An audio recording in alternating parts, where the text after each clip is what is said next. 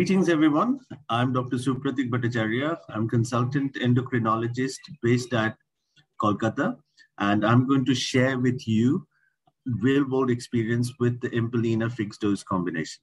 So I must say at the onset that I have an extensive experience of using this molecule, and quite a significant number of my patients are on this combination because of the ease of use, and at the same time, because of the Empa-Lina fixed dose combination being a very small pill, which is very easy to take, and without any specific timing to the meal, it's very, very convenient for the patient, and that's why it increases the compliance as well.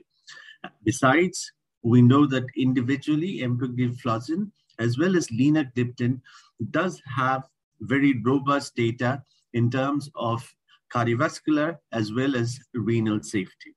So with this background, I want to share some of the real-world clinical experiences that were generated by using this fixed dose combination in clinical practice.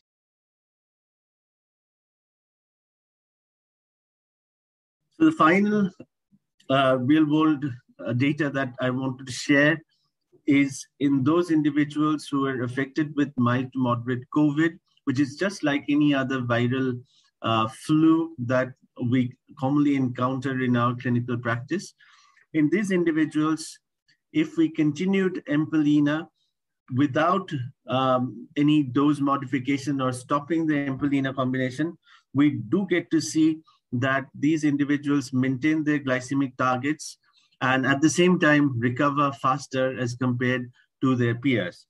So efficacy and safety of Empa-Lina combination in non-hospitalized COVID-19 positive patients with type 2 diabetes in real-world setting was presented at ACE annual meeting, which was held in May 2021, and also published in Endocrine Practice. So the take-home message from this particular study was, if you are having any individual who is having a viral flu or mild symptomatic COVID-19 infection, you need not stop the Empa-Lina combination, and you should actually continue with this along with the conventional therapies, because that would help the person to recover and maintain the glycemia throughout the period of their sickness.